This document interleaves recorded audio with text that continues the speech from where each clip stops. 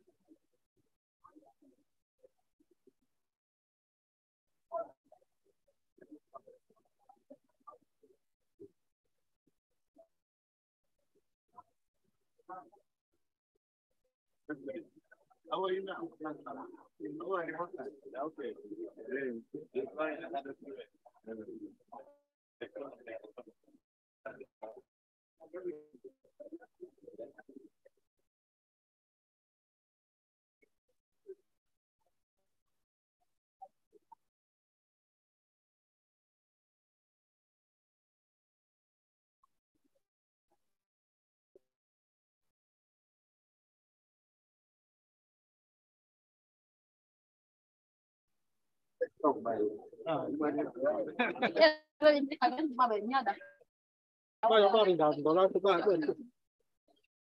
Guarda, guarda. I love the post. Mano, Mamma cara. kami kanin po. Sta vicino. Diyan, baby girl, kung dati yung post.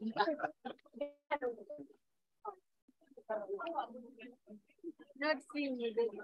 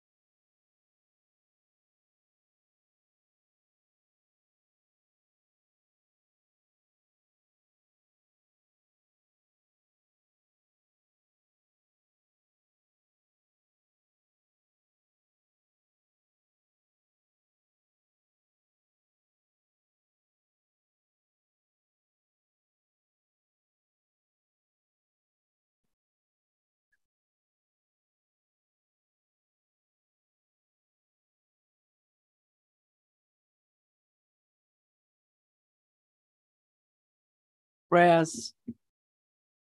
Almighty God, who in your infinite wisdom and providential goodness have appointed the offices of leaders and parliaments for the welfare of society and the just government of humanity, we beseech you to look upon with your abundant favor these your servants, whom you have been pleased to call to the performance of such important trust in this land. Let your blessing descend upon them here assembled, and grant that they may, as in your presence, treat and consider all matters that shall come under their deliberation in such just and faithful a manner as to promote your honor and glory, and to advance the good of those whose interests you've committed to their charge. Amen.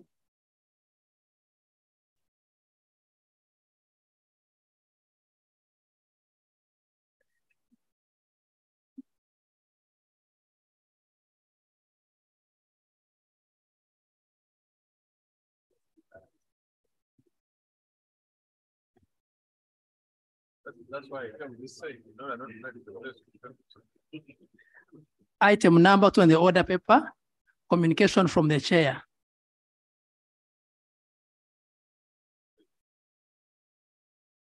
Thank you, colleagues. I welcome you to today's sitting. I'm sorry I'm late for around 30 minutes, close to 30 minutes, because of the developments that we had today. I was getting a briefing whereby 11 of our colleagues, the ladies, were brutally arrested. Brutally in a very, very, in an extremely demeaning way. Some are bleeding. Some, the clothes were torn. It was as if they were arresting terrorists. I don't know what someone was up to, you know. Of course, I had my issue with the honorable colleagues because they had already petitioned us, and we had promised them that we are going to have, we had already called the minister and prime minister. So I had thought they would wait for that time. But you see, that cannot justify the manner. My concern is with the manner of arrest. And you shamelessly do it at the gates of parliament. So I don't know whether really we are safe if people can be sent just at the gate to pick people and beat. And I don't know whether these people are powerful, where they considered them to be powerful like robots, and therefore you need to come like as if you're strangling, you undress, you be shame, you humiliate. I really don't know. And my question is, who are these people working for? Huh?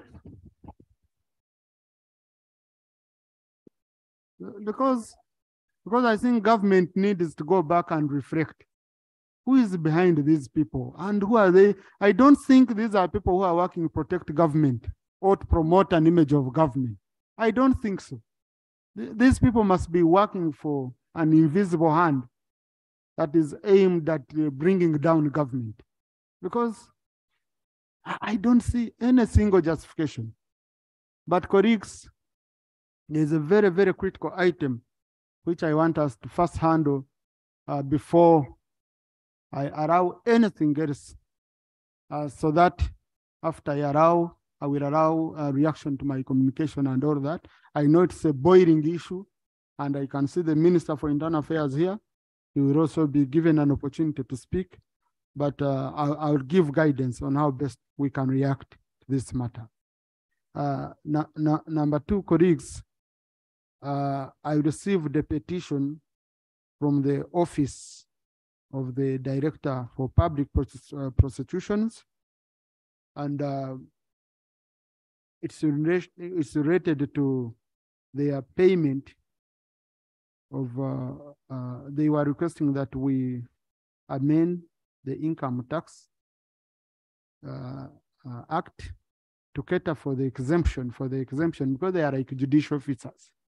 The committee cannot handle this issue because it cannot generate it on its own.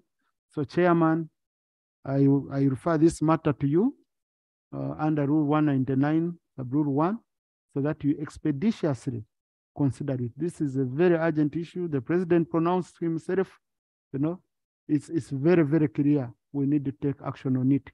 So Chairman, I refer it to you. Preferably you should finish it by tomorrow. So that is considered when you're handling the income tax bill. Okay. Colleagues, with that, like I told you, I have a very, very urgent issue which we have been postponing over time. And this is the issue of the supplementary budget. And I want us to pronounce ourselves on it, because I cannot keep an issue on the order paper moving forward, and yet we as a House, we have powers to decide on it. Okay? So I want us to first handle that issue. And once we handle it, then I will allow reactions to my communication and matters of national importance. But I just beseech you, let us hold our fire in regard to these other issues. I will give you space and enough space. Yes, it's too hot, ensure it doesn't burn you. Procedure, Honorable Tinker.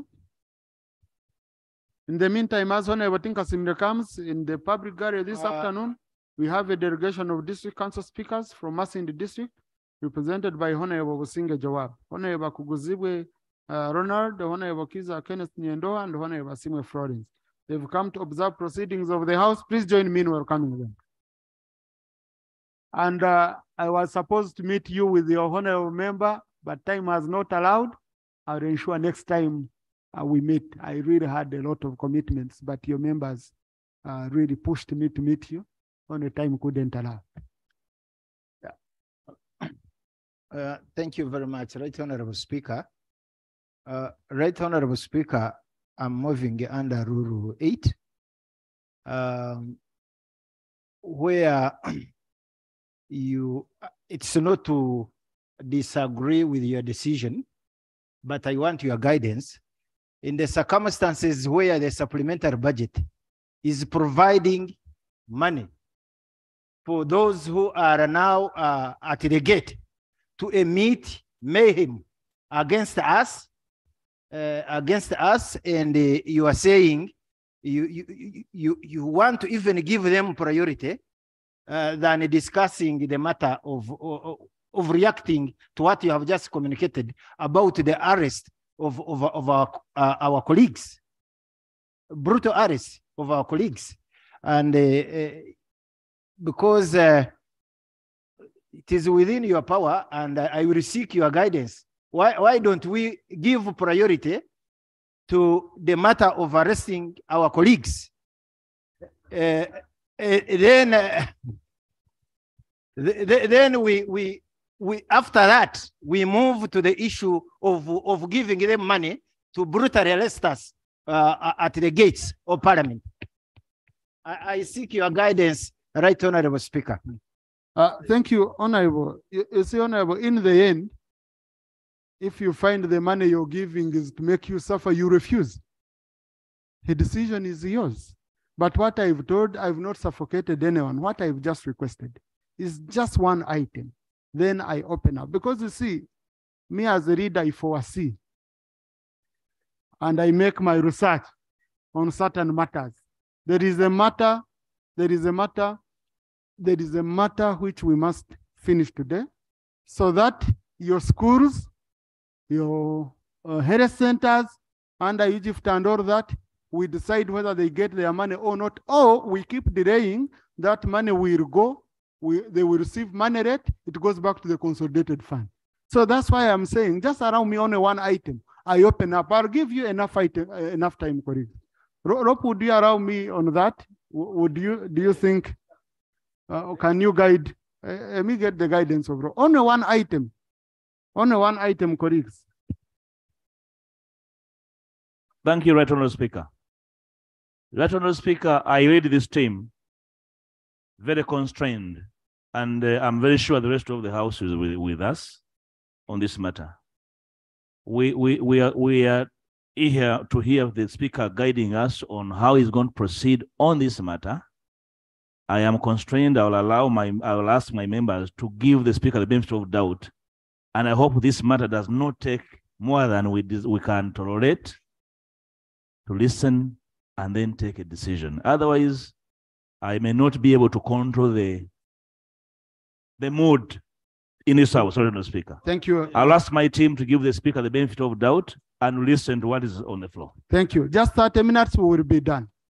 Now, colleagues, number 2, we had already gone to the Committee of Supply.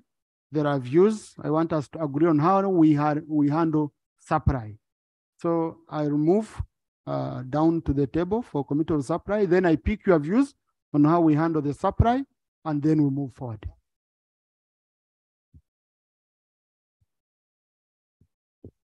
Committee of Supply.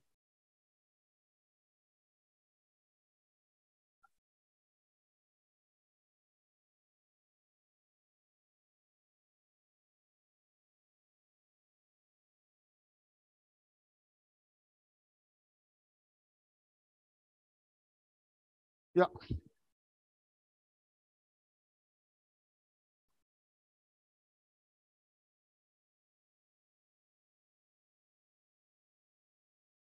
Thank you. So, honorable colleagues, as you remember, we had divergent views on how to proceed on this matter, and I want us to move when we've reconciled the position, so that we have one way as the House of handling this supplementary without causing much fracas. So, Chair Budget, have you met with your team and you think we can have a solution to the issue that were raised? Yeah, thank you, Right Honorable Speaker and colleagues. These last 2 weeks, we had a standoff on the issue of supplementary, especially on the Part A, which falls within the 3% legal limit. So we've consulted, and there's 2 members raised pertinent issues, and the minister also gave us information which we are still processing, and we've agreed that we first deal with Part B, which requires prior approval by Parliament, an amount of 1,524,161,139,468 Uganda shillings. That was the agreement as we defer Part A for further consultation. Thank you. Now, Chair, what I pick is that Part A is for 3%, which was where the minority report was coming from. 3%, which requires retrospective approval. That was the contentious part, because even the minority report, that's where it was in. So the chair, colleagues, is saying that we stand over that since we don't have time pressure in terms of handling it. Then we go on Part B, which requires prior approval of Parliament. And that one, even the minority report, from what I remember, didn't have any issue, but Honorable Chivumbi will also guide us on that. We handle that. Then we stand over Part A, which we shall come back after reconciliation between the chair and mover of the minority report when we have enough time to scrutinize it. Honorable Chivumbi? Right, Honorable Chair. Because somehow we have accountability to give to members of the House and the general public. And I will ask for a minute or two. One, honorable colleagues, we have 2 sets of supplementaries before this Parliament.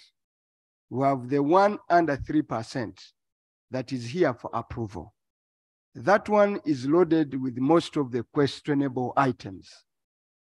And most of those items are where members have huge opinion against. Now, the one that requires prior approval, which is before us, the chairperson has talked about, has monies that by and large is not controversial, because these are small monies for districts, wages for World Bank, for grow projects, for which you cannot hold on to for long. Therefore, as we cross-examine to detail the extent of impunity on 3%, let us not curtail the service delivery on the prior. But also it will give us an opportunity to really check the Ministry of Finance to the extent they are applying 3%. So I am in total agreement. Clarification? Yes.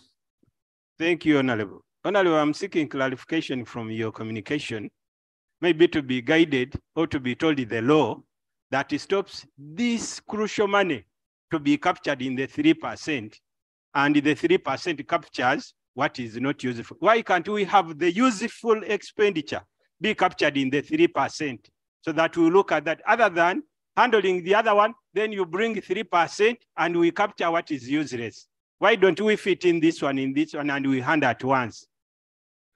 Chair, the 3% is as given, government has already spent. And what is before Parliament, the law requires them to come here within 4 months, lay it on table, then we process it for whether it is justifiable or not justifiable. And the law provides, if we find it unjustifiable, there is a remedy under the law. Now, the prior approval is monies that government cannot spend without parliamentary approval. And the two cannot be mixed. The two cannot be mixed. So that's why it is our humble opinion is that we deal further. Thank you, member.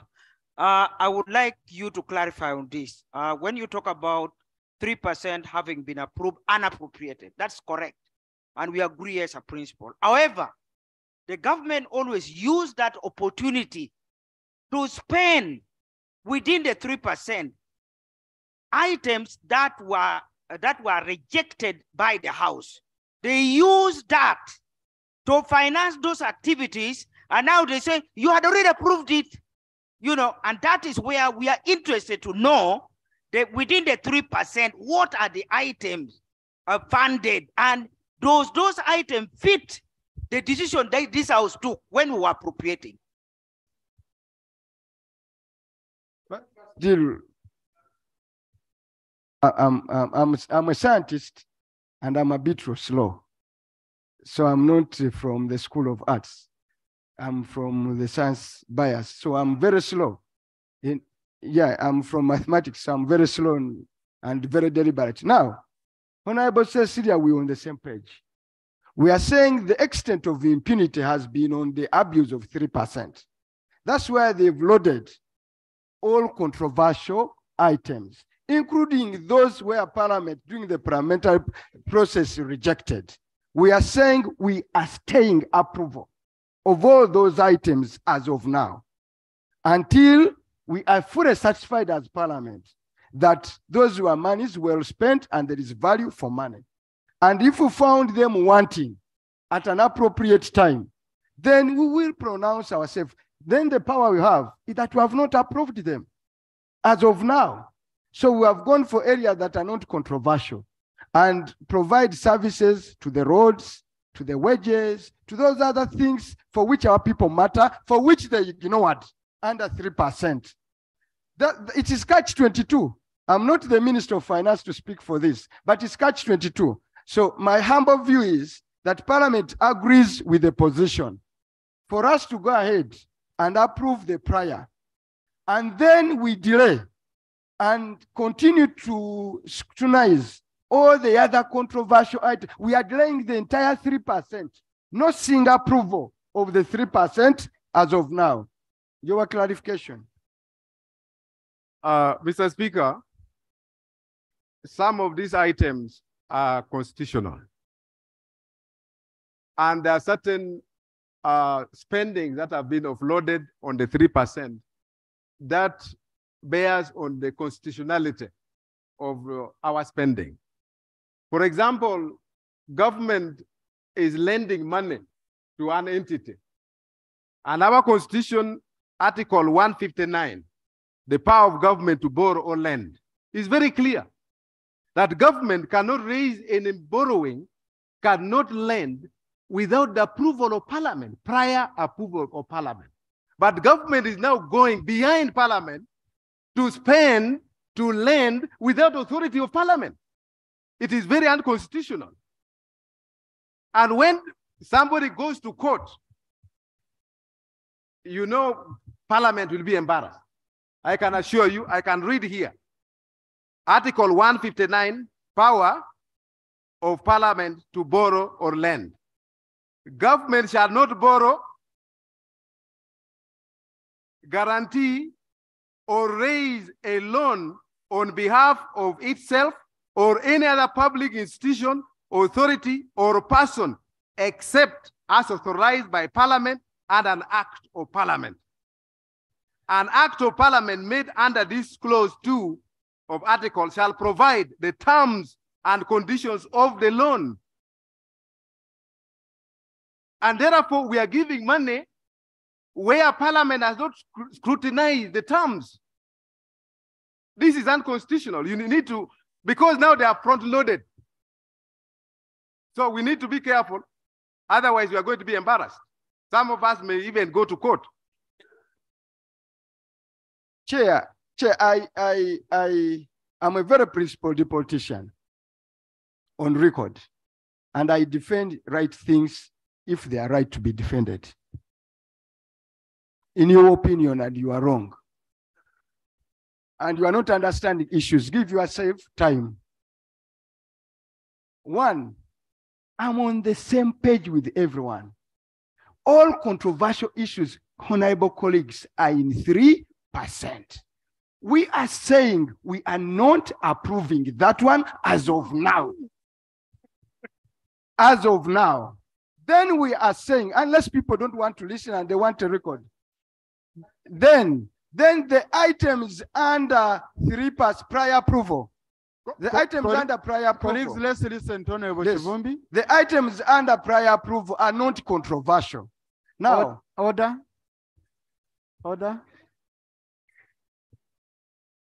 Mr. Speaker, sir,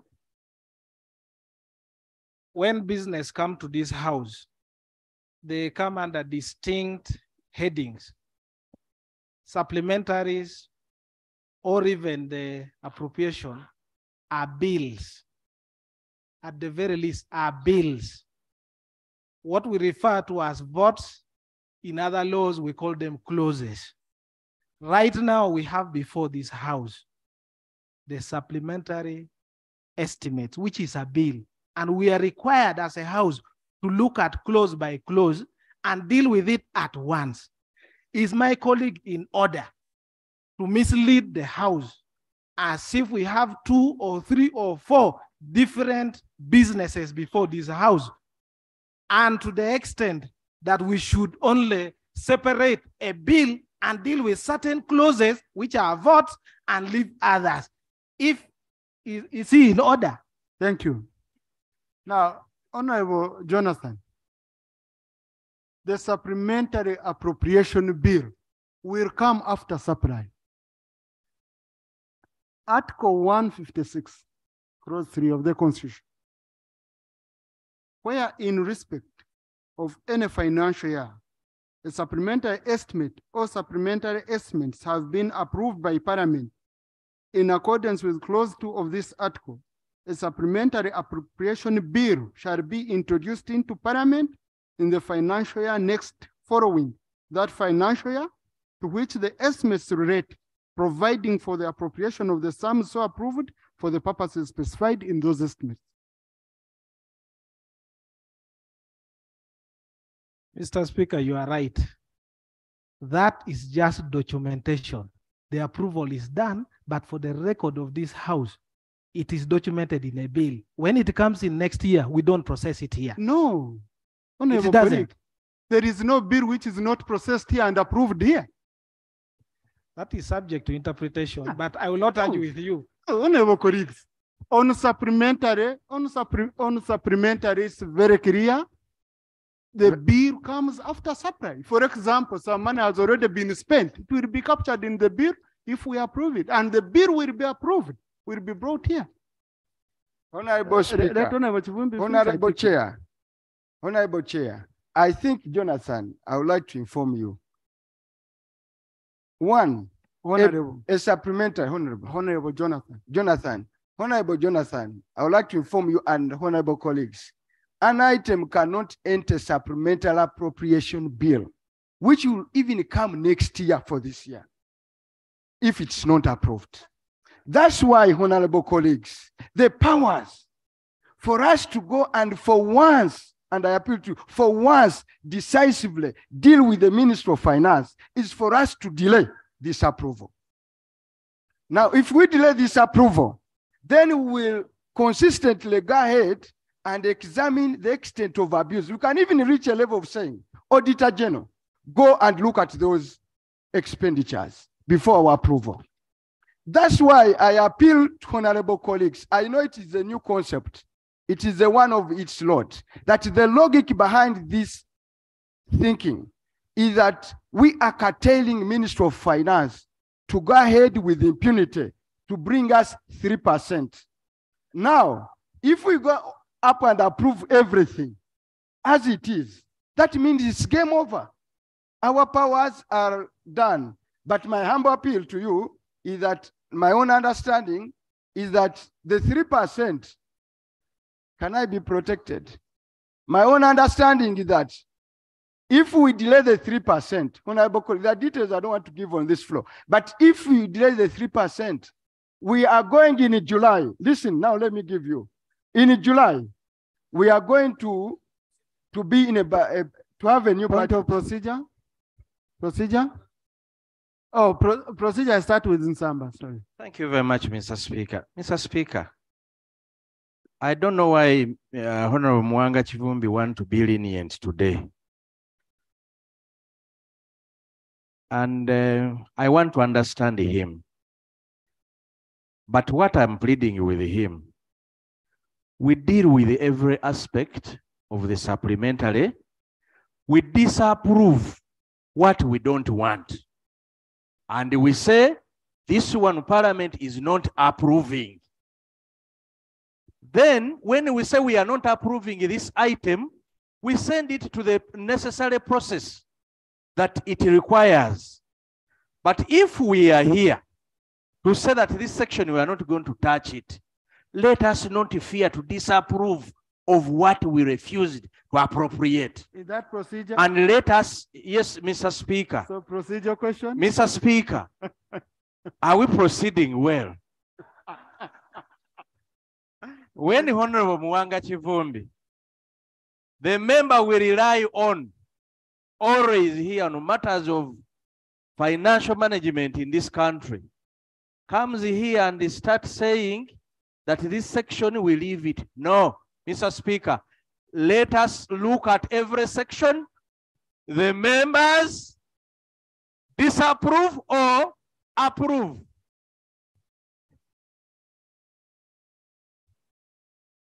Thank you. Let me first rule on the facts. Let me wind up my case. Honorable colleague, there is a procedure matter. There's a procedure matter. I have to rule. Now, colleagues, and the decision will be yours in the end. Because I'll put a question, the decision will be yours. Number one, what Honorable Chivumbi is giving is a view. So, a view, here we listen to views, whether we agree with the views or not. But number two, from what I pick from Honorable Chivumbi, colleagues, let's listen to one another. I don't know what's going up, you know. What I'm getting from Honorable Chivumbi, he is saying that we have found a problem with money spent under 3%. And we need more time as a house to look into it. Listen. So we defer it. Okay? And I'll put a question, so you will vote your way. So he's saying we defer it. But we have also money which requires prior approval of government before it can be spent. And that money is holding very, very critical items, very, very critical items. And he's saying, if we are finding a problem with this component of the budget under A, why don't we first hold on to it? We don't give it approval. Then we clear this one, which we need most. Okay? After clearing it, after clearing it, we come back here. We process that one under 3%. We scrutinize it very well. After scrutinizing it very well, we put it to a vote here. We either accept it or we reject it. Rob? Oh, I will announce. Rob, let's listen to the leader of opposition. Thank you, Honorable Chair. There are two ways of dealing with this dilemma. The first is going the way the Honorable Chivumbi is proposing. The second is for the minister to move an amendment motion to the earlier motion. And that will also give you the same output. There's actually no crisis. You can deal with it the Honorable Mwanga way, or with an amended motion by the minister, or a member moving a motion to amend the original motion. All the powers lie in this house. But I want to leave to the speaker to use the two options available. And thank you. Of course, that's what I want to do. I'll give the minister a chance. I wanted to get your views. Then we had a procedural matter from Jonathan. Mr. Speaker, you had communicated that a meeting took place in which some positions were harmonized. Would it be procedurally correct to state the names of the members who attended that meeting on the record here, so that we can follow and where the meeting took place? Thank you. Honorable colleague, these meetings have been going on, and I think, listen. If we had come to a conclusion in any meeting, I would have communicated the position we agreed on. What was agreed was, I bring the issue here, the House, you decide. And that's what I'm doing. So there is nothing that was decided anywhere. I don't want anyone to be accused that they went anywhere and agreed on anything. No. But what what we are all saying is, no one is saying from whoever has spoken that we approve 3%, which you have a problem with. If they were saying you approve it, and I have an option also. I have another option of bringing all of them, but I wanted us to have a compromise here. We agree on how best to approach. Let me Okupa, then Omara. Yeah, thank you. Thank you, Mr. Chairman. Mr. Chairman, first, to the Minister of Finance, never ever again should you bring such things which confuse, which make a mix up in the House. Because now we are here hitting at one another, yet you are the cause of all this mess. Two,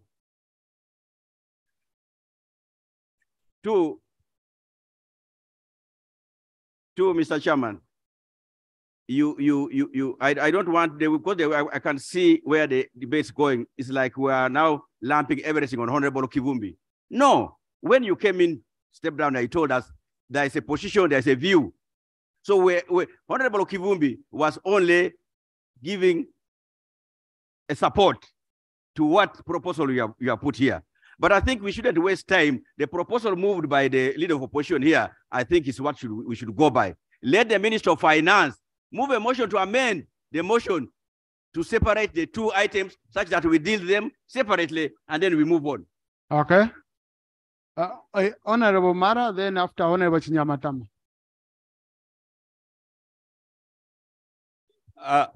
Right Honorable Speaker, when this appropriation bill was brought to the House, the matter was referred to the Budget Committee, which discussed and processed it, and the report chair was presented to the House.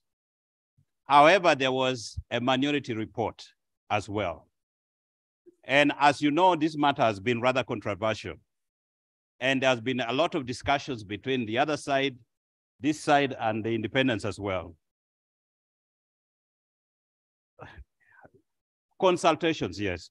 Now, the chair of budget has actually come out clearly to say, even as the majority of the, Jonathan, the majority of Honorable, the you're budget protected, committee, just yeah, the majority of the budget committee members approved certain recommendations, which was presented to the House. The minority report disagreed. Point of order. Mr. Speaker, the Honorable Paul Omara was part of that meeting that took place to the exclusiveness of members of parliament sitting as parliament. Is he in order to come here not to declare his interest, which he pushed in that meeting, and now he wants to persuade and hoodwink the House to buy into that position? Is he in order? Honorable Omara is in order because he is not among the PI called in the meeting. Honorable, continue. So what has happened since then, Right Honorable Speaker, is that position has been harmonized between the majority report and the minority report, where the chair of the budget committee has now conceded to say, even if we have made recommendations for some approvals under the 3%, we should now state,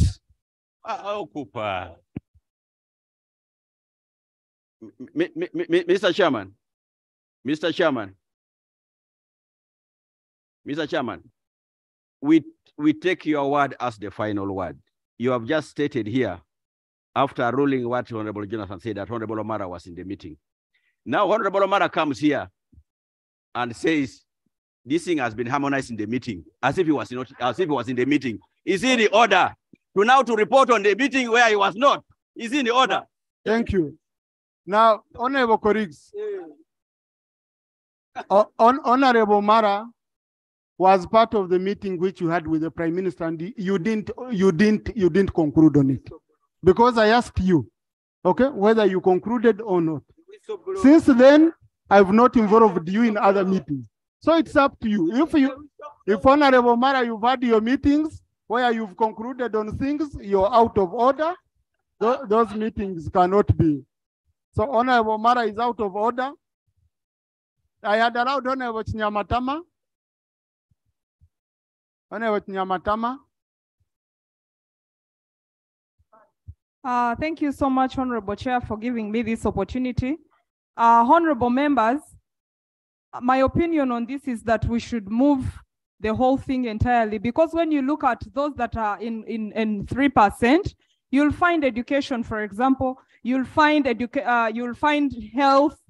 So as a mother and a person on education, a member of parliament on education committee, we are soon going to see strikes in schools and everything. So I think we should handle it entirely than breaking it down. Thank you so much, Honorable Chair.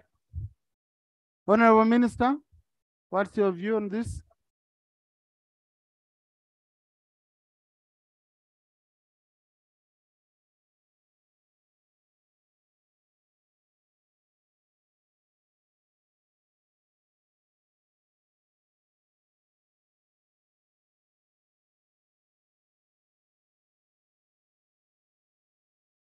Thank you, Mr.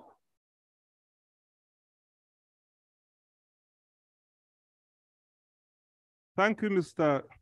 Let's listen to the minister, honorable colleagues. Honorable colleagues, I will give you time. You will have time. I'll give you another chance to speak. Let's listen to the minister. Thank you, Mr. Chairman. Mr. Chairman,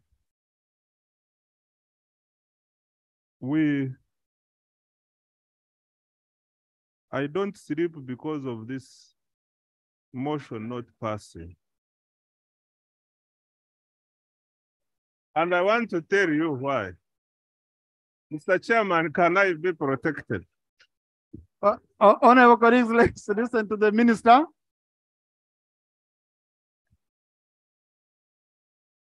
Honorable Minister, you're not in order not to sleep, so we want you to sleep. So, but proceed. Mr. Chairman, I need to tell you why this motion that is before Parliament has items which touch the whole country. I receive phone calls from the entire country about items which have not been considered by Parliament. And you can imagine getting phone calls from all corners of the country, and I never switch off my phone. Mr. Chairman, my prayer is one. We moved a motion here under supplementary schedule 1 amounting to 2.972 million shillings, of which trillion shillings, of which we have items under 3% amounting to 1.434 trillion, and items which require prior approval by Parliament amounting to 1.538 trillion. And our prayer as a government and as Ministry of Finance is that Parliament considers our motion as it is. I thank you. Honorable Cicero Guard. Right, Honorable Speaker, I appreciate the minister moving the motion, and that is in order. And I think it's also in order that the House should carry consultation. And this process on this particular supplementary has been going on for the last 3 weeks, if I recall. But Right Honorable Speaker, because of the mood on the floor and because of the legality of the decision that we may take, that may have some consequences, I beg to amend the motion that we separate the prior from the 3%. I beg to move. Thank you. I put a question to the motion. Those in favor say aye, and to the contrary nay. The ayes have it. So, colleagues, we are going to proceed. We shall handle part B of the schedule.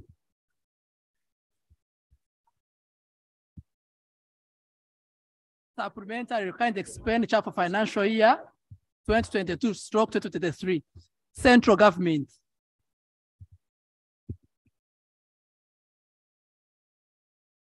Colleagues, we are only handling money. Colleagues, from the motion, we are only handling money which requires prior approval.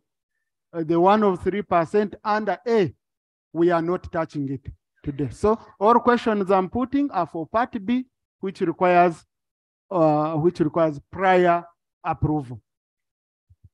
I now propose a question that the total sum of Uganda shilling procedure. Mr. Speaker, Rule 154 requires that you call the vote heads vote by vote. The entire reading of Rule 154 allows this House as well, when we are considering the vote, to vary it, to reduce, or to ask information to be supplemented on the particular vote. I now ask you to proceed that way so that each vote is called. Yes, Honorable Jonathan, I totally agree with you on the rule. But here, colleagues, we also have a practice which I believe has always been within the rules. It has been a practice over time. Okay? Now, these are issues. There was no minority report on them. There was no anyone who raised an issue. What I can do I can do it this way, that when I put a question, before I allow a vote on it, if there is any member who has an issue with an item falling under that, they raise it, and then we can handle. Honorable Katuntu, do you want to guide on this? Thank you very much, Honorable Chairperson. I think Honorable Duri should consider that because it actually caters for the position you are articulating. Once an item has been called and any colleague has got an issue with that particular item, he will go on record and he can make his substantive. There's nothing wrong with it. You may consider to concede to the guidance of the chair. I'll give you a chance. I won't put a vote before, okay? Before members, I'll look around. If there is anyone who has an issue with any, then I give them a chance to raise it.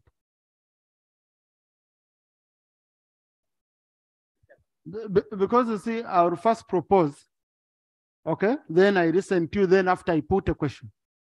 Yeah, yes. I now propose the question that a total sum of Uganda shillings 457,063,735,891 be provided for as central government supplementary recurrent expenditure for the financial year 2022-2023.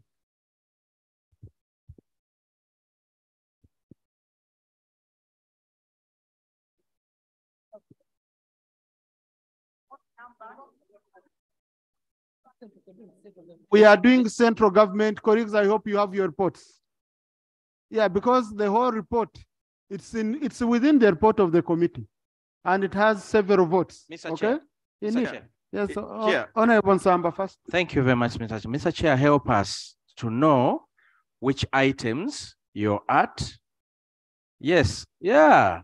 We have the report. Can Honorable Minister help us? We have on the that? reports, Mr. Chair. Yes. At least we would go item per item. We know which one you're reading. Yeah, but so that we follow. But so that we can respond. Colleagues, I request you, get your reports. That's why we give you iPads. I'm not going to read for you. You have to read for yourselves. I can't read for you. Chair, if this can help, because the procedure always here, you read vote by vote, but since it's central government, there are a number of votes. You can just say from vote, this number, this to this vote of the central government, such that is captured on record. Yeah. Honorable Minister, can you help me? You read? Yeah, let him have the votes. Mr. Chairman, in the interest of moving with all of us together, the votes under central government, totaling the figure you have read, are the following. Vote 004, Ministry of Defense. Vote 006, Ministry of Foreign Affairs. Vote 010, Ministry of Agriculture, Animal Industry and Fisheries. Vote 012, Ministry of Lands, Housing and Urban Development. Vote 014, Ministry of Health. Vote 016, Ministry of Works and Transport. Vote 018, Ministry of Gender, Labor and Social Development. Vote 019, Ministry of Water and Environment. Vote 022, Ministry of Tourism, Wildlife and Antiquities. Vote 107, Uganda AIDS Commission. Vote 114, Uganda Cancer Institute. Vote 17, Uganda Tourism Board. Vote 120, National Citizenship and Immigration Control. Vote 121, Dialect Development Authority. Vote 124, Equal Opportunities Commission. Vote 135, Directorate of Government Analytical Laboratory. Vote 145, Uganda Prisons. Vote 16, Public Service Commission. Vote 152, National Agricultural Advisory Services. Vote 158, Internal Security Organization. Vote 165, Uganda Business and Technical Examination Board. Vote 302, Mbara University of Science and Technology. Vote 303, Makerere University Business School. Vote 306, Muni University. Vote 308, Soroti University. Vote 309, Guru University. Vote 310, Lira University. Vote 312, Uganda Management Institute. And vote 313, Mountains of the Moon University. Thank you. Now, honorable colleagues, report to vote to page 26 of the report. It has all details of the amounts of what the vote is going to do and all that. That will help. That will help us. Honorable Amero. Thank you, Right Honorable Chair. The procedural issue I'm raising is that wouldn't it be procedure right when the minister is reading out the votes to also give the amount, because we agree that if there's any possibility we may vary. Now he's only reading out the votes without giving us the amounts. And for the handset to capture, Right Honorable Chair, please. Honorable colleague, the Hansard already captured the report. The report from page 26 has, the Hansard from page 26 has the vote, the amount, and the purpose. Colleagues, let us read. Honorable Speaker, I think the minister has not done a good job. One, when you go, is it the total 490 billion? Now, this money on the schedule, this is what it's supposed to be for. The money on the schedule is Ministry of Defense, 90 billion for salary enhancement. Then there is salary enhancement for various votes, for both wages and salary enhancement. So total, when you go to various votes for salary enhancement in local government, in universities for scientists, that's a total it will amount to. That money is for. So, Honorable, I now put the question that the total sum of Uganda shillings 457,063,735891 be provided for as central government supplementary recurrent expenditure for the financial year 2022-2023. Those in favor say aye and the contrary nay. The ayes have it. Referral hospitals.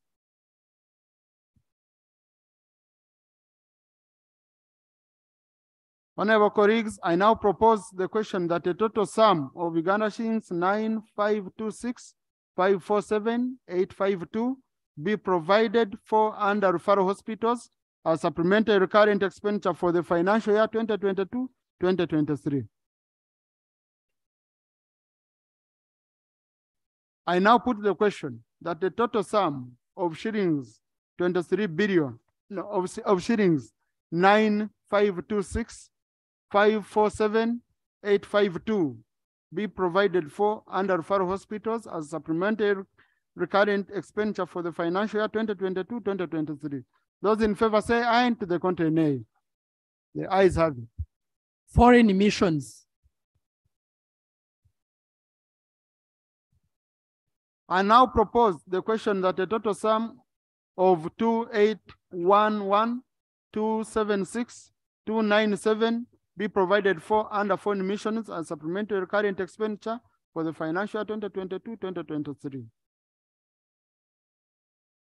I now put the question that the total sum of shillings 2,811,276,297 be provided for under foreign missions as supplementary recurrent expenditure for the financial year 2022-2023. Those in favor say aye, and to the contrary nay. The ayes have it. Local governments. I now propose the question that the total sum of 370,849,807,950 be provided for under local government as supplementary recurrent expenditure for financial year 2022-2023. Yes, Honorable Jonathan. Mr. Chair, I wanted clarification on the two votes under local government. Vote 827, Butambala district 1.5 billion, and vote 893, Mitoma district local government 2.628 billion for 47 kilometers of roads. I wanted that to be explained first. Thank you, Honorable. That's under Part A of the schedule, not Part B. We are handling Part B of this. Under Part B, Honorable, because I don't sit in a committee to process budgets. So let the chair clarify. Yes, Chair, the issue which members raised is under Part A, which you have deferred.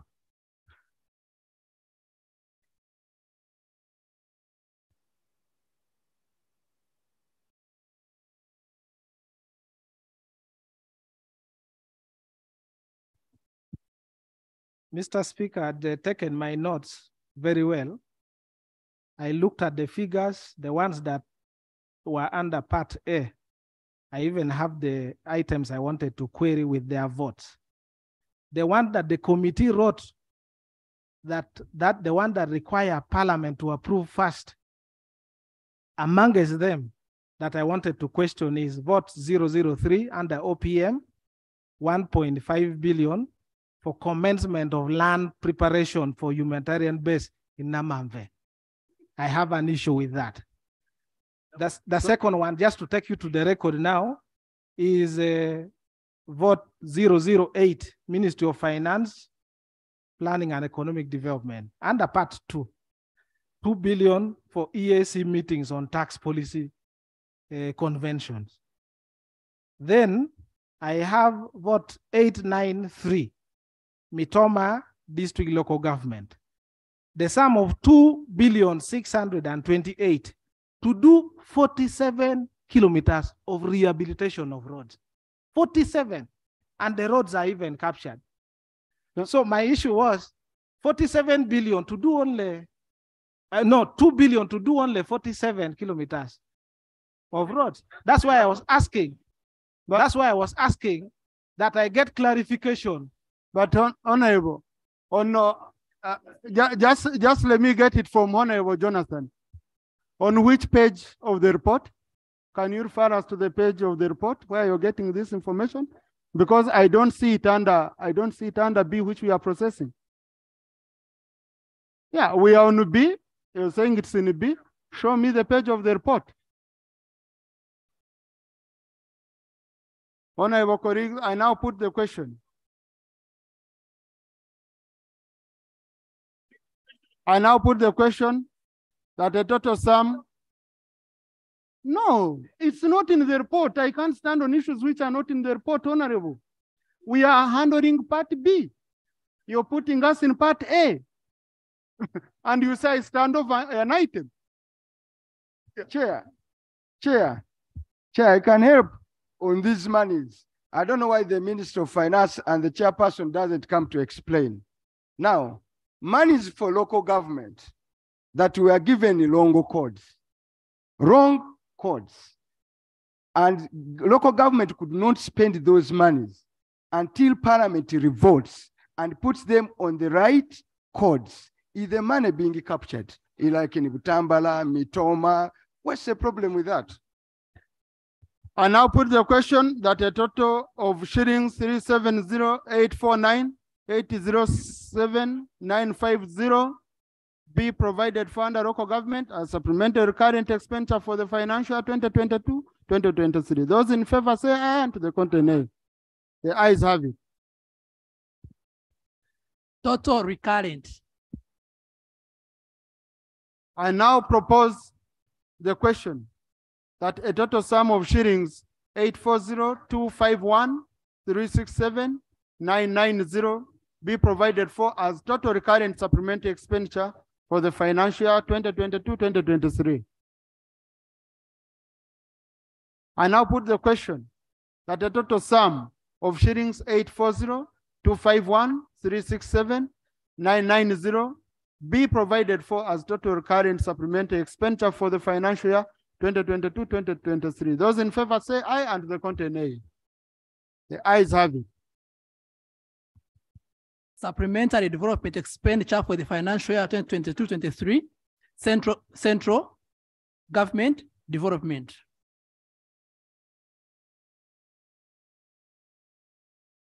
I now propose the question that a total sum of shillings 285,828,361,577 be provided for as central government development supplementary expenditure for the financial year 2022-2023.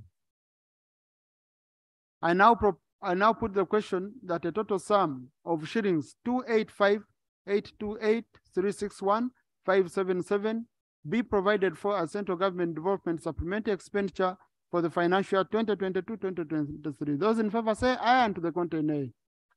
The ayes have it. Foreign missions. I now propose the question that a total sum of shillings 1,027,305,400 be provided for as total foreign mission and supplementary development expenditure for the financial year 2022-2023. I now put the question that a total sum of shillings 1,027,305,400 be provided for as total foreign mission and supplementary development expenditure for the financial year 2022-2023. Those in favor say aye, and to the contrary nay.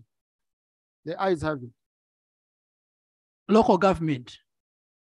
I now propose the question that a total sum of shillings 397,854,104,501 be provided for as total local government supplementary development expenditure for the financial 2022-2023.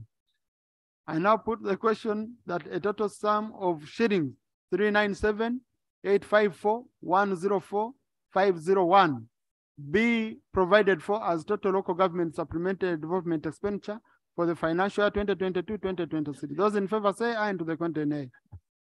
The ayes have it. Total development. I now propose the question that a total sum of shillings 684,709,771,478 be provided for as total development supplementary expenditure for the financial year 2022-2023. Clarification?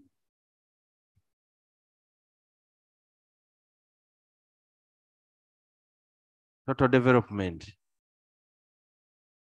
It's a new term that probably the minister want to explain to us. What is total development? We've heard about capital development and all that as development.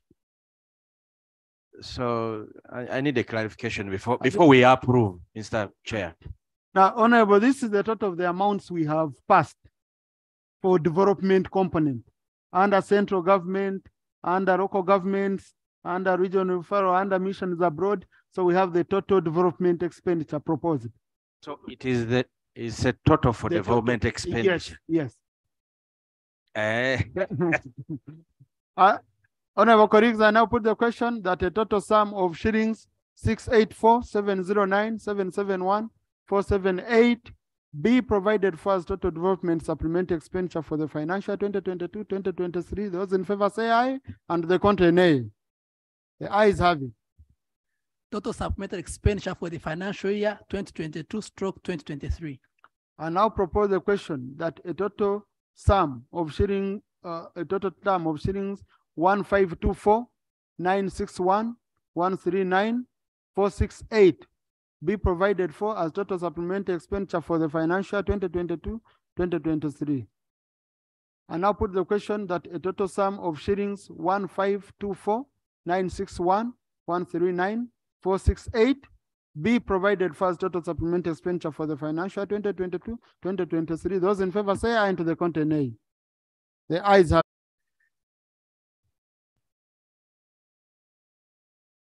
Mr. Chairman, I beg to move that the House do resume and the Committee of Supply reports there too.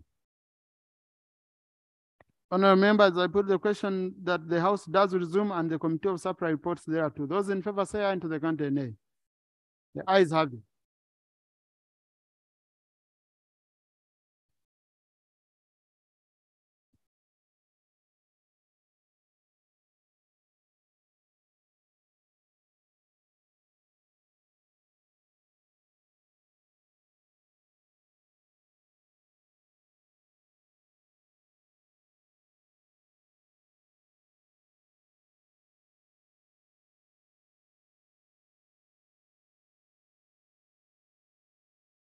Report from the Committee of Supply. Honorable Minister for Finance.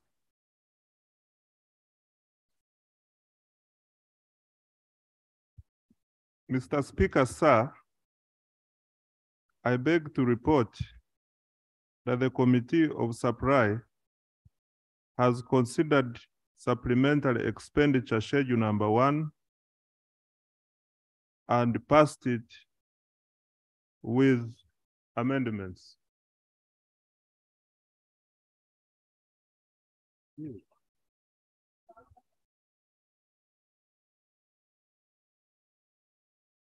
Honorable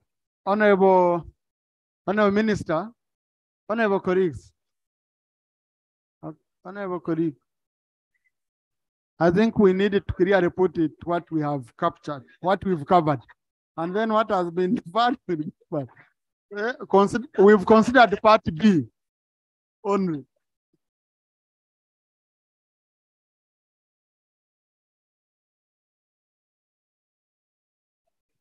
Mr. Speaker.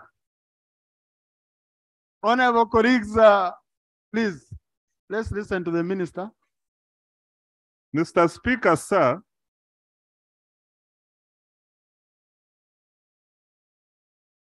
I beg to report that the Committee of Supply has considered supplementary expenditure schedule number 1 and has passed Uganda shillings 1,561,139,468 and deferred all expenditures under 3%. Yes.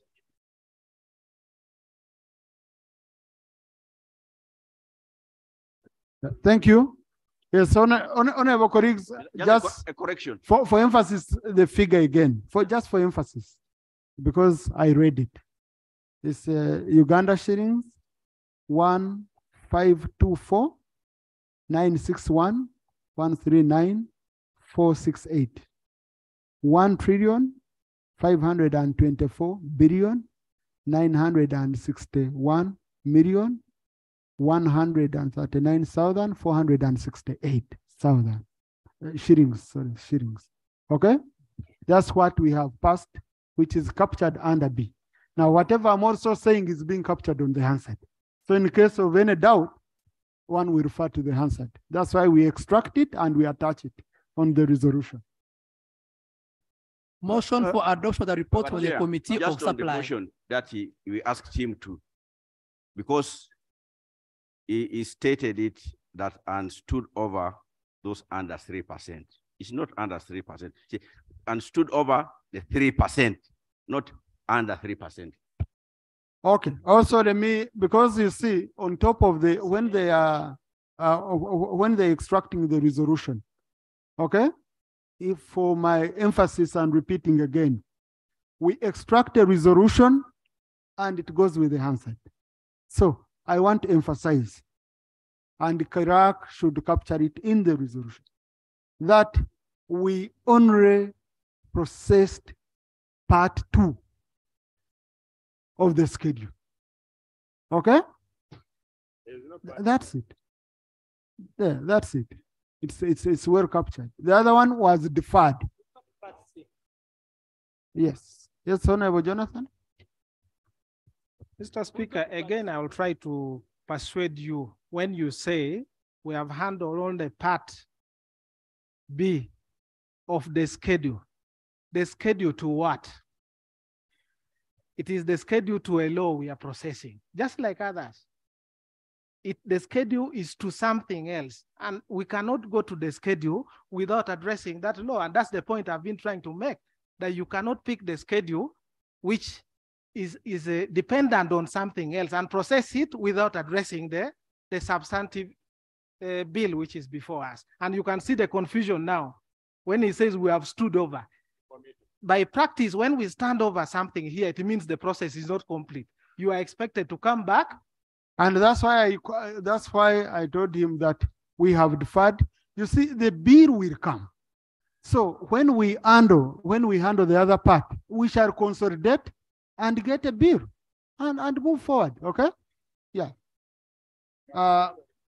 Motion for adoption of the report from the Committee of Supply. Honourable members, I put the question that the report of the Committee of Supply. Oh, sorry. I thought he had already even moved. Mr. Speaker, sir, I beg to move a motion that the report from the Committee of Supply be adopted. Thank you, Honourable Minister. Honourable members, I put the question that the report of the Committee of Supply be adopted by this House. Those in favor say aye, and to the contrary nay. The ayes have it. Now, Honourable Minister and Honourable colleagues, congratulations. I know we might have taken. Honourable colleagues, let's listen to one another. Honourable colleagues, let's listen to one another. I know we might have had divergent views, but all of you who had divergent views, I know what was very, very critical was that we needed to put more scrutiny to money spent under 3%. Okay? How to reach on that is where we're having a difference. Some saying we do now, others saying we do later, but that was the major purpose for all of us. And I believe we are going to, Chairman Budget Committee, you will have to go back as a team.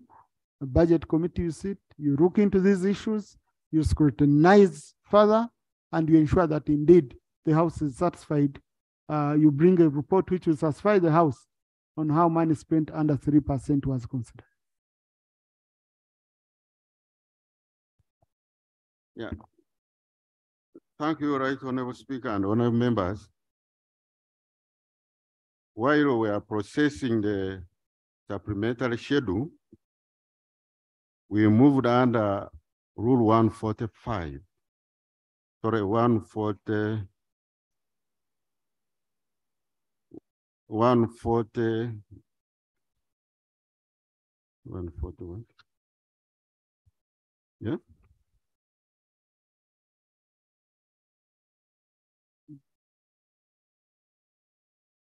One 153.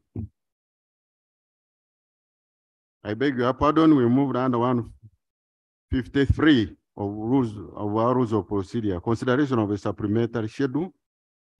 Specifically, we looked at the rule 2, the supplementary estimate presented in sub rule 1 shall clear that one. 3, the speaker shall commit the proposed supplementary estimate to the budget committee and to each sector committee the part of the supplementary that falls within the jurisdiction of the respective sector committees. All this was committed to sector committees, and I guess we members of parliament, we belong to sector committees.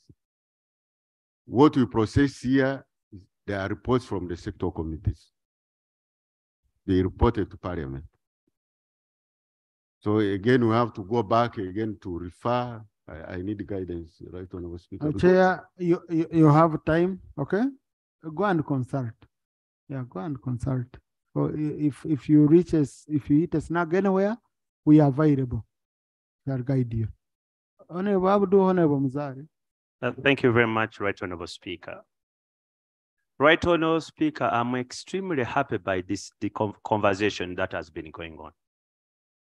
At last, the House is paying attention to this critical issue.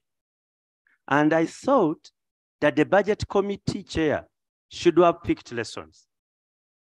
And I thought the Minister of Finance should have picked lessons. That there is something which is not correct with the way we have been considering the 3%. Let this be the last time we have such a conversation. We should clean up our acts. And colleagues, the only power to talk about this institution is appropriation. Once we gamble with it, we are no house to talk of.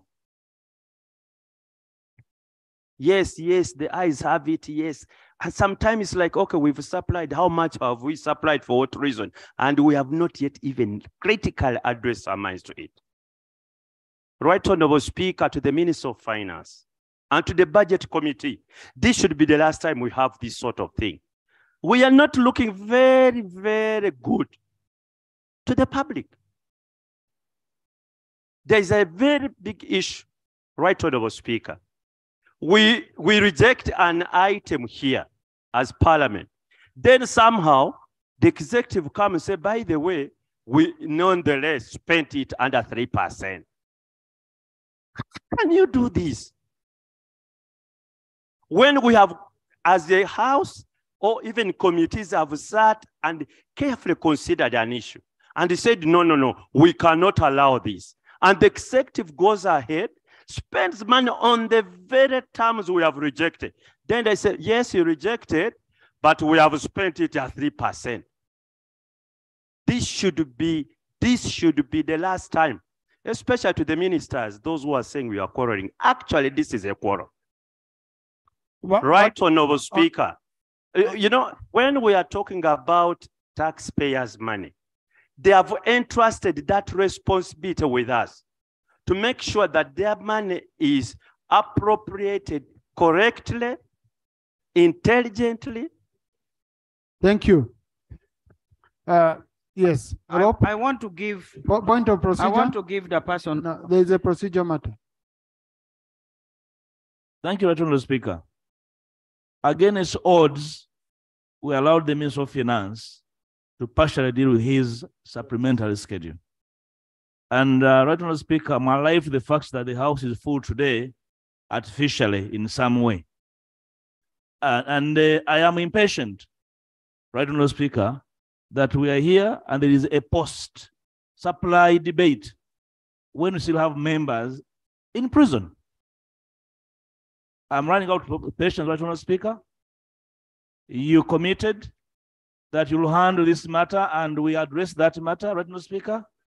Would it be proper, Right Honorable Speaker, that we vacated that post-supply debate and we address the critical matter of the rights of our members? Thank you. Honorable, I still stand by my commitment. Honorable Minister for Internal Affairs, we've dealt with this, we are done. Honorable Minister for Internal Affairs, before I allow anyone else, first tell us what has happened. And then, Lope comes. Are they going to talk about?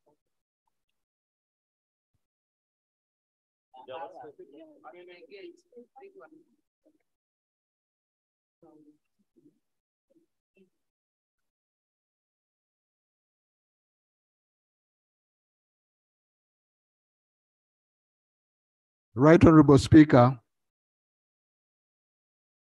and honorable members, you gave your guidance in the communication from the chair, and I do say, and Lope raised his sentiments, and I want to say from the onset that I share the same sentiments and concerns. I watched with consternation that clip. That brutality was absolutely not warranted. Even so, especially coming on the heels of Buvuma, which makes it even more objectionable. What we have done this far, and I'm surprised Lope says those honorable members are not yet released. We passed the instruction to release them unconditionally, and I'm going to follow through that one. Number two, I had people saying, I had members saying that the actions of colleagues, let's listen to the minister, and then we shall have a chance to react. Otherwise, we won't have, I don't know what we shall react to if we don't listen to the minister. I had sentiments, including that it is surprising that it was done at the gates of Parliament. My view is that it shouldn't be done anywhere, whether near Parliament or wherever, and against anyone, not just members of Parliament. So to that extent, action will be taken. I want to promise this House action will be taken, and we shall inform the House. Thank you. Leader of Opposition.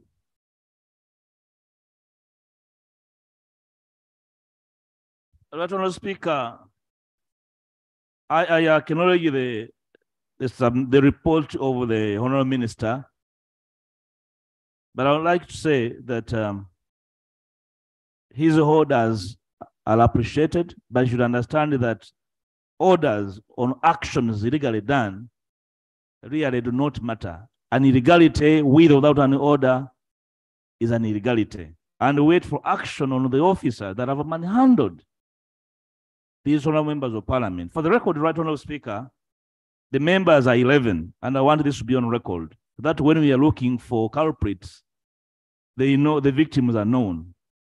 The Honorable John Namtawe, woman MP of Masaka District, the Honorable Bet Ethel Nalima, woman MP of Wakiso District, the Honorable G.H. Kakande Nakabuye, woman MP of Masaka City, the Honorable Manjeli Chebakutika, woman MP of Jinja City and Deputy Opposition Chief Whip, the Honorable Nyakato Sinansi, woman MP of Hoima City, the Honorable Joyce Bagala Antwatwa, woman MP of Mitiana District, the Honorable Florence Kabugo, woman MP of Kasese, the Honorable Stella Isodo Apolot, woman MP Ngora District, the Honorable Helen Nachimuli, woman MP of Kalangala District, the Honorable Hanifa Nabukera, woman MP of Mokono District, and the Honorable Joan Achom Alobo, woman MP of Saluti City. The Honorable Speaker, this comes at the backdrop of what you explained in your preamble, opening statements, that the honorable members had lodged a petition to the Speaker over this mistreatment. But Honorable Speaker, they lodged the complaint in their own right. That complaint is not a legal battle, a public demonstration of their dissatisfaction.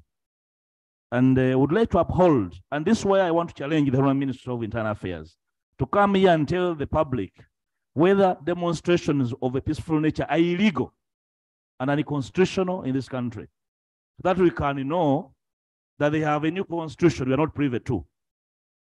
That actually we are operating under two legal regimes. One that applies to some individuals. I have seen a one General Mohozi, Kainerugaba, all over the country, a serving military officer, breaking the law, and nobody has touched him, even being escorted by ministers of government.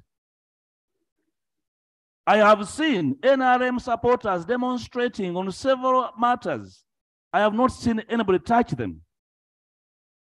Do we have the law for the NRM supporters and the law for the rest of the country, Honorable Speaker? Honorable Speaker, I would like to invite you, well, as the minister says he made an order, I would like to ask of you to work with that CPS and you see your members. And probably to work with the Honorable Minister to confirm that the culprits have been apprehended. You cannot do that. And can I say, Honorable Speaker, that the continuation of these activities are going to set this country on fire. And I will tell you, don't enter my house if yours was on fire. I can tell you, you're going to be, all of us are going to be in trouble. Whether you're support of whatever project, whether you're support of what nonsense, you are going to be all in trouble. All of us. And unless a difference of what is right and wrong is stated. Point of order. Point of order. Point of order. Point of order. I'm the one in the chat. No, point of order. There is a point of order. Honorable Guang. Let's listen. You see, colleagues, when you listen, you know how to rebuttal. But when you don't listen, Right on. Honorable Ogwam, yeah. Right Honorable Speaker, first of all, with due respect to my very good friend, the Honorable Leader of Opposition, we are aware that this House operates on the decorum under the rules of procedure. Mr. Speaker, is it in order for the Right Honorable Leader of Opposition to use the unparliamentary language of nonsense? Right Honorable Speaker, is it in order? Now, honorable colleagues, usually colleagues, I make interpretations depending on the emotions I see running around. This is so painful to some people. If they call someone nonsense, then I would have a problem. But if the situation that was happening is nonsense, but not a member being nonsense, not what is in the house being nonsense, okay, then I don't have a problem. Thank you, Honorable Speaker. Actually, Honorable Speaker, the biggest nonsense is beating up citizens. It's even nonsensical for anybody to defend it anywhere, in any space, anywhere, whether on the street, in the parliament, anywhere. So I would like to ask, Honorable Speaker, that you order this House to act on this impunity and we stop it. And I would like to ask, Honorable Speaker, if this is done again anywhere, on any citizen, I will lead any activity allowed under the law to make sure this House attends only to the business of ensuring the rights of citizens. Right, Honorable Speaker, I submit. Thank you. Now, honorable colleagues, with the situation we are in, Honorable Chief Whip, Right Honorable Deputy Prime Minister, Honorable Chief Whip, the Deputy Attorney General, Minister for Internal Affairs, Alop, and whips from the side of the opposition. Please, we are going to meet in my waiting area. House suspended for 10 minutes.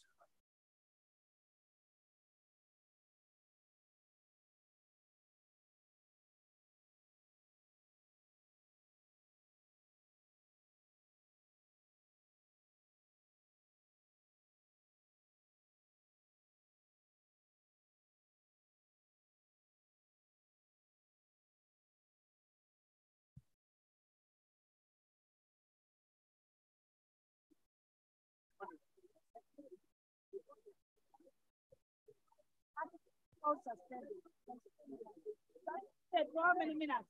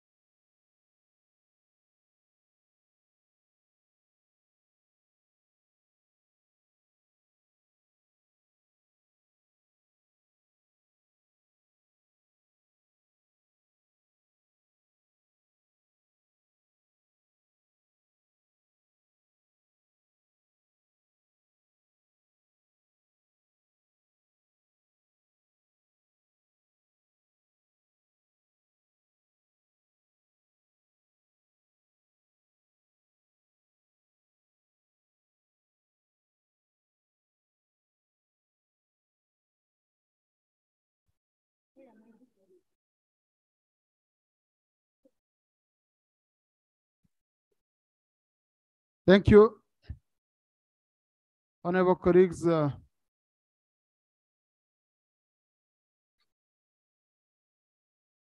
let's resume our seats. We need order in the House.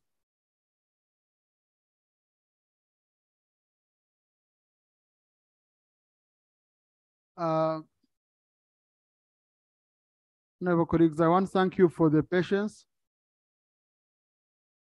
I want to thank you for the patience for waiting for us as we consulted as leaders, both in government and the House, over the unfortunate incidents of today morning. I want to report as follows. Number one, as requested by the leader of opposition, our colleagues have been unconditionally released. I want to thank the Speaker of Parliament, who has self-drove the CPS to follow up on the matter, ensure that our colleagues are released, and she even drove with them up to the precincts of Parliament. So I want to thank her on that. And Honourable Minister, I want to thank you for that commitment, for that order of which you had given. It's really, when you see the videos, they look ugly. There shouldn't be any sugarcoating. And these people are not working for government, right, Honourable? You need to go, you investigate. These are not people working for the government you have.